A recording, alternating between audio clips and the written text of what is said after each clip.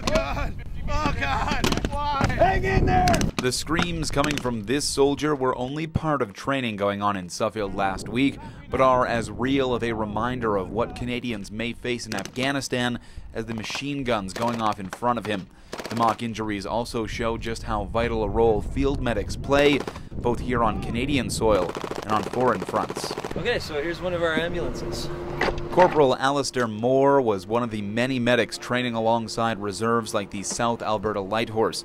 The paramedic from Calgary has been overseas with the Canadian military in Kosovo and understands the importance of the field training at CFB Suffield. What we're doing with the task force here is we're kind of simulating the Afghanistan scenario. So we're set up in a main camp. We're sending ambulances out with units during the day to do missions and that. A lot of our medics don't work as medics on their civilian jobs. So coming here, working in a clinic, getting the feel for how that runs in the military focus is very important. The small team of medics and nurses cared for and trained beside hundreds of reserves from across Western Canada stationed at the field operations base in Suffield. The team who ran this field hospital say limited materials and space didn't seem to get in their way. We're readying for anything. Anything can happen in the field. We never know. It could be simple as a hangnail or it could be a vehicle rollover.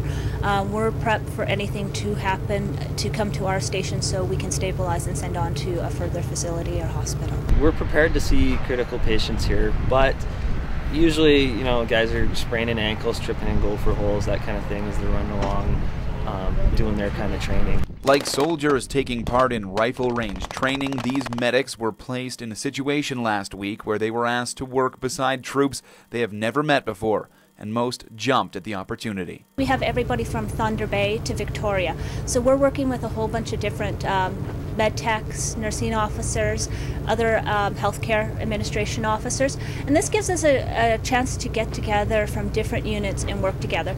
Not all of the medics and nurses here, like Alistair, have seen overseas operations, but most are eager to do one of the most demanding jobs a Canadian can have in Afghanistan. I don't know where we're actually going to be, where Canada's going to be, but hopefully, that's my plan, is to prepare myself for that. I'm hoping to go overseas as a critical care nurse over there, and hopefully in the next year. Why do you want to do that? For our men. Our soldiers are out there to make Afghanistan hopefully a better place for its people, and I want to be there as med support for those guys that are risking their lives. Training taking place on the base just north of Medicine Hat was about as real as it gets for the 500 reserves here on the ground, and although all they ended up dealing with were some minor cuts and scrapes, these medics know all too well that they were training for something that could end up being far more critical. A reality that only serves to underscore just how essential Canadian military medics really are. Scott Cunningham, Canadian Forces Base, Suffield.